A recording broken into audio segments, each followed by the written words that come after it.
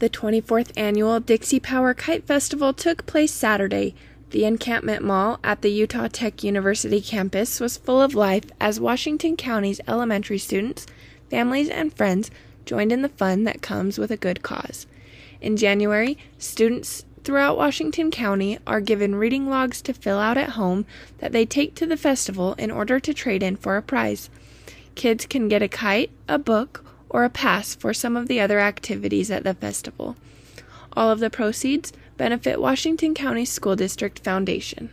This is Layce Lundy reporting for St. George News, your #1 source for local news.